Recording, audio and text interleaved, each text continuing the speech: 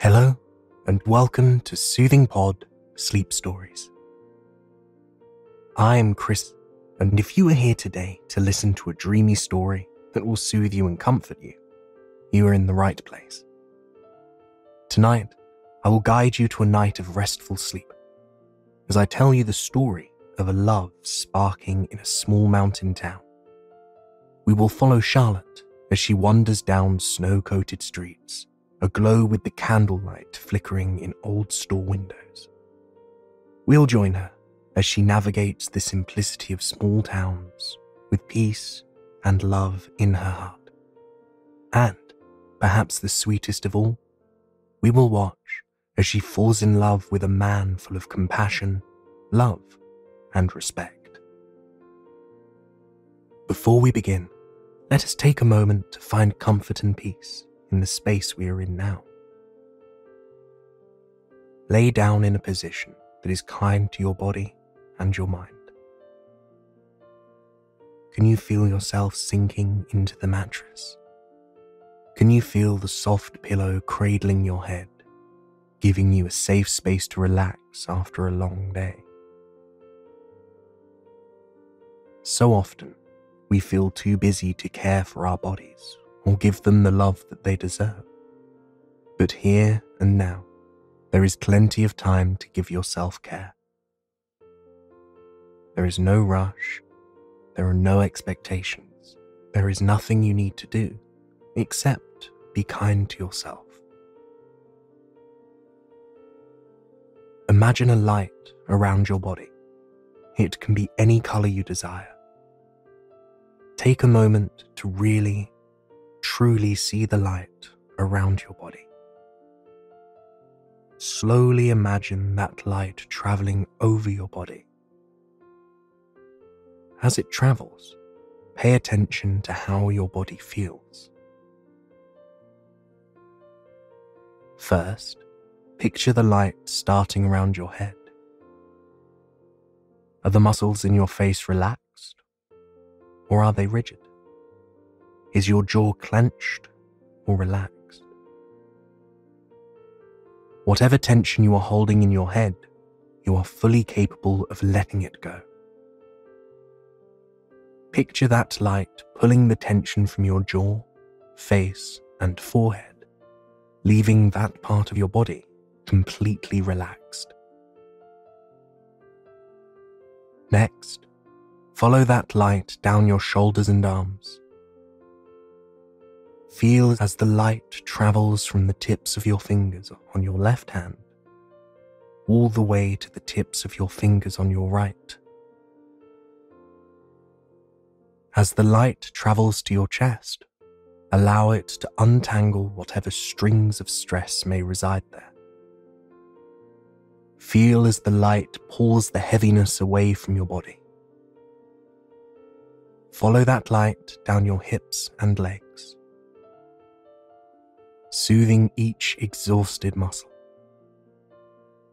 Feel as the light journeys down your thigh, down your calves, and through to the tips of your toes. With your body fully unwound and the thoughts of the day behind you, let us begin. Charlotte's breath fogged up the train window. Beyond the frosty glass, a landscape of towering mountains and lofty trees lazily flickered by. Overhead, the clouds were dark and heavy, hanging so low that she could see the curve of each cloud. She knew that snow was on the way. This time of year, it seemed to snow almost every day in her hometown. If she closed her eyes, she could remember every bit of her childhood snow days here. How she would awaken in her nice, warm bed to the steady rumble of snow plows sliding piles of freshly fallen snow to the side.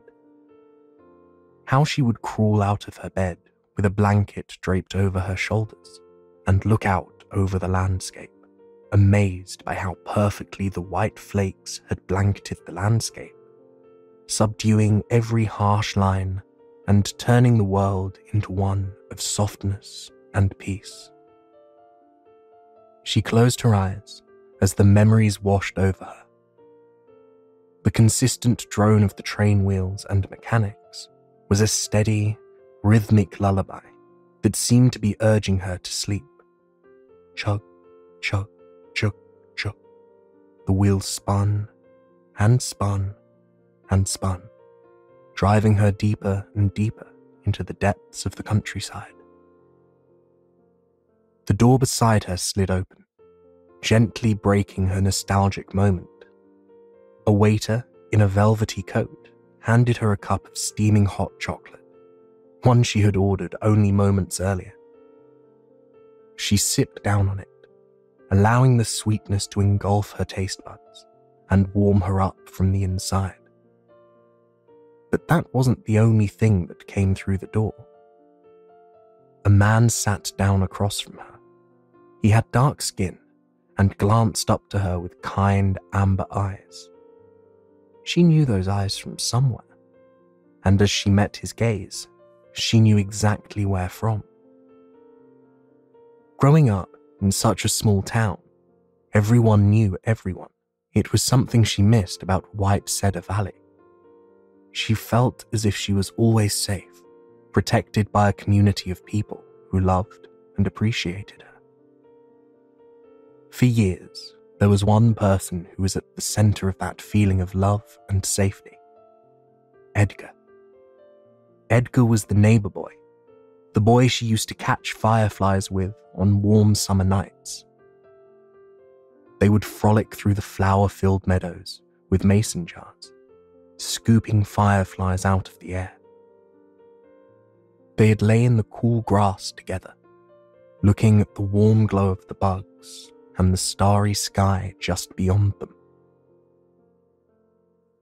In autumn, they would journey to the outskirts of town, where the farmers' fields and orchards were ripe with the bounty of the season. They would meander through cornfields, breathing in the earthy fall air as they happily got lost in the rows of plants. When winter came, they would spend all day on the pond by their house. She swore she could still feel the breeze that would lap at her face as they spun around on their ice skates, their laughs warming the air around them. Then, in spring, they would slink outside to soak in the warmth of the earth awakening from its slumber. They'd catch tadpoles and listen to the peepers' gentle calls as they navigated fields of wildflowers. It was a beautiful friendship. Truthfully, it was a beautiful childhood, and that was largely because of him. They had grown up together. They shared the first kiss together. They went to prom together. She could write a novel about their time together, but it came to an end when she moved away for college. When they locked eyes, it was as if nothing had changed. Beyond his amber gaze, she saw the same friendliness, the same warmth that had filled her soul and engaged her mind for years and years. They hugged in a tight, loving embrace that seemed to cement her in the moment. He asked her how she liked the big city, and she didn't quite know how to answer. She loved the availability of everything. She loved the motion of the city, the amount of things she had access to, the energy that could be found down every street. But lately, she felt as though she had been missing something. She longed for days in fresh air in the company of white pine and oak trees. She longed for her cozy hometown bakery where everyone knew her name. She told Edgar the truth of her new life, and he told her the truth of his. He had taken over his father's carpentry business pretty soon after they graduated. He loved the work, but he wanted to explore, to see different places and feel the sun on his skin more months out of the year. They spoke for the rest of the ride, talking about their hopes and dreams with little hesitation and no boundaries. It was a freeing conversation, during which they found themselves inching closer and closer together. They only paused when the train crested over a mountain and began its descent into White Cedar Valley. The sight sold Charlotte's breath, replacing it with a flood of warm nostalgia. White Cedar Valley sat in a quiet valley far from the nearest city. On 3 sides, it was surrounded by high granite peaks that seemed to kiss the sky. Cedar trees dotted the mountains, washing them in a sea of white and evergreen. On the western side of the valley, a river laced through the countryside. Even in winter, it didn't stop flowing. Now, it was swathed with pockets of ice, dotted with holes where the water bubbled up, providing deer with a place to drink at during the cold months. Near the granite cliffs, farms peppered the landscape. Charlotte could see their old wood and stone fences, which seemed to stretch on for miles, winding around bends and over hills. The center of town lay along the river. It was an old New England town with cobblestone streets and cozy brick buildings down the main street. Victorian mansions lined the river, their towers aglow in stunning shades of green, blue, and yellow. And throughout the entire town, old church steeples kept watch.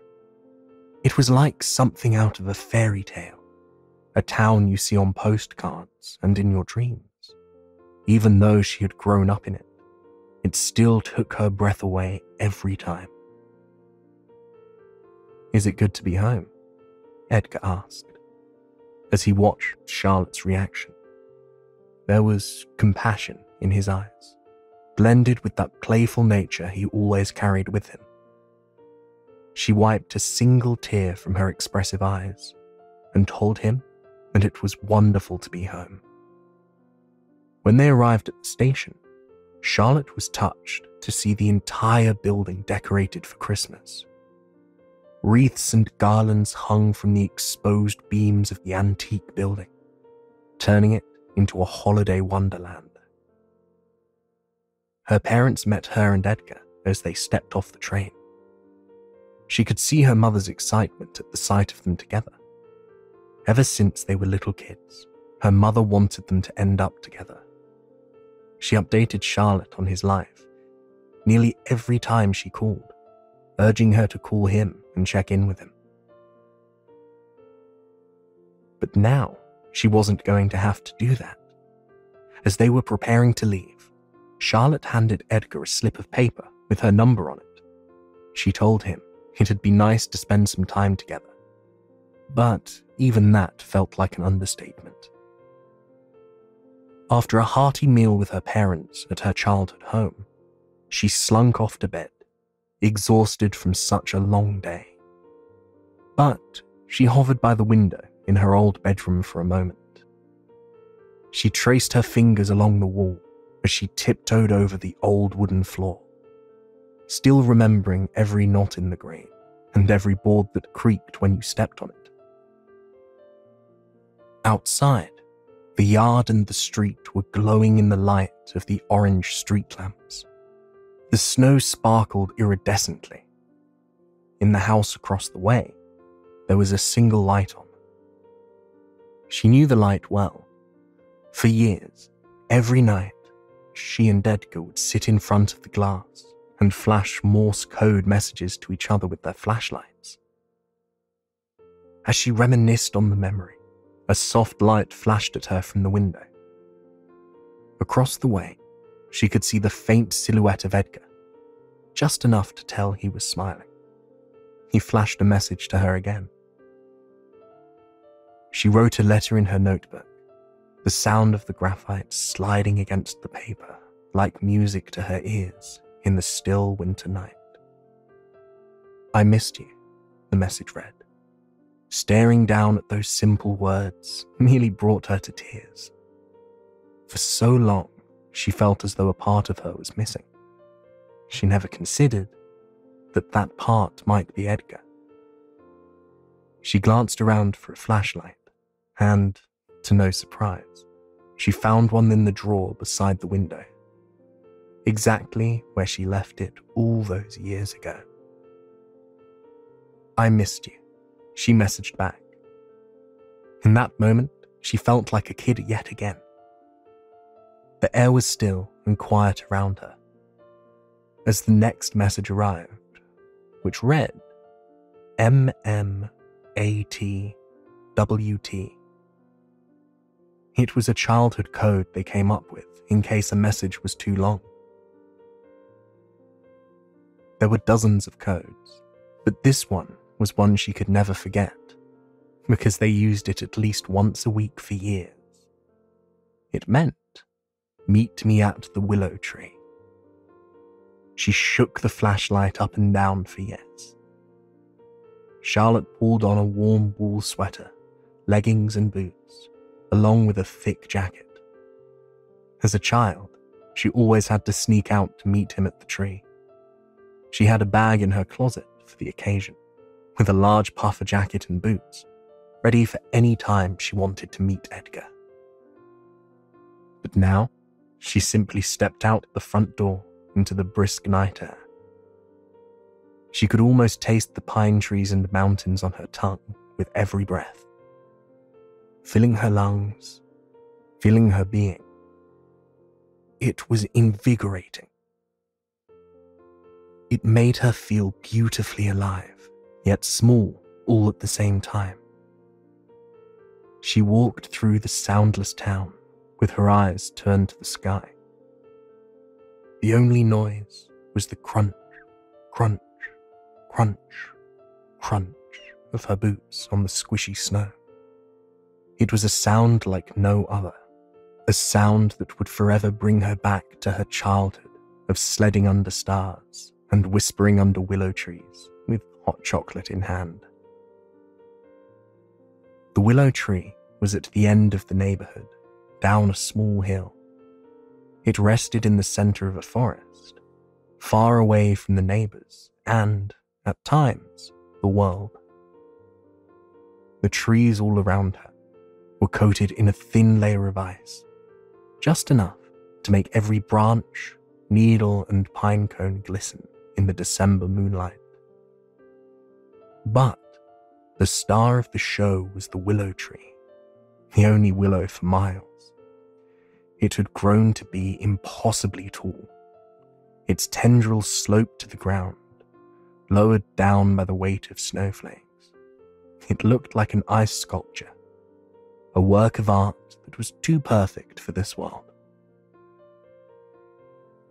Charlotte stood for a moment, marveling at the sight before her. In that moment, she truly realized how blessed she had been to have such a beautiful childhood. A childhood full of ice-coated willows and frog-filled streams. She stepped into the willow, parting the branches with the back of her hand to reveal the cozy area underneath. There was a single bench there, a bench she and Edgar had crafted years and years ago. She wiped a dusting of snow off the seat. Underneath, etched into the grain, was a simple message. Charlotte and Edgar were here. She couldn't help but smile. She never imagined that life would take them back here again. And yet, here she was. And there he was. Edgar parted the branches and then stepped into the tree with her. His eyes aglow with compassion and adoration. "I see you still remember our code," he chimed. His voice was smooth and calming, with a tone that had calmed her in many situations over the years. He extended a cup to her. When she brought it to her nose, she knew exactly what it was. "Our special hot chocolate," Charlotte said. As children, they spent many winter nights perfecting their own hot chocolate recipe. They even sent the recipe to the North Pole, hoping that Santa would bring them up to his workshop to make some just for him. It was a sweet gesture and a lovely memory in a single cup. She brought it to her lips as the steam rose over her face, a welcome contrast between her and the night air. As the hot chocolate filled her mouth, she was flooded with a wave of nostalgia that warmed her from the inside out. She was also flooded with a sweetness unlike any other, as if she had poured the contents of a chocolate shop into her mouth. Judging by Edgar's reaction, he felt the same way. They both laughed, plopping down on the bench next to each other. I found the recipe and followed it exactly, I swear. Edgar chuckled. Charlotte swirled the cup, watching the thick hot chocolate leave trails along the edge of the cup. Oh, I believe you, she chimed. We were 8. We would make something that sweet. As their laughs died down, they lapsed into a comfortable silence. It wasn't awkward. It wasn't uncomfortable. It felt like home. Here, under the icy willow tendrils in the moonlight, she felt at home with Edgar in a way she hasn't in years. They sat and talked for hours, their breath forming clouds with every word they spoke, their hands searching for each other, for a gentle touch or caress on occasion. The conversation was like the river that ran through town, ebbing and flowing around familiar corners, resting in deep spots for a few peaceful moments before continuing to move forward. It was always comfortable, always natural. She found herself getting lost in his eyes on occasion. As a child, she would always say his eyes looked like honey, and now she could see how true that was. They sparkled when he spoke of certain things, and swelled with emotion when he spoke of others.